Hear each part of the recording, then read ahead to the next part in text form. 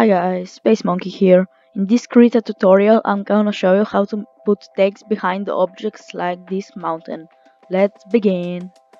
Okay, so first thing you do, you take the text tool and you make, let's say it says mountains. Okay, now that we have the text, we can put it wherever we want it to.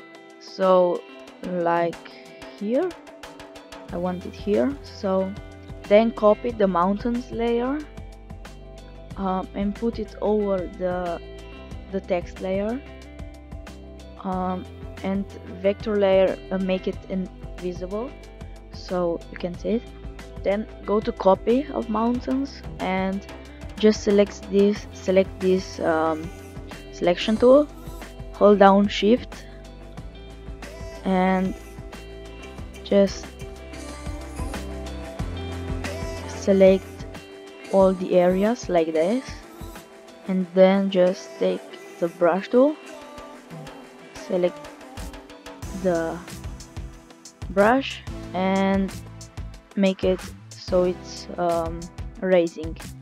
Then make it bigger and erase everything. Now that we have this, let's make it a bit smaller, and this. Then just make this layer visible and Jesus. Okay, that now looks pretty good. We can put drop shadow on vector layer. So let's go to layer style and put drop shadow on, and this looks pretty good. You can make a lot of more pictures like this. For example, you make a truck and type behind the truck sim, like the truck is driving through the text, and for example, yeah, a plane sim, and make a plane fly through the text like this. And hope you liked the video.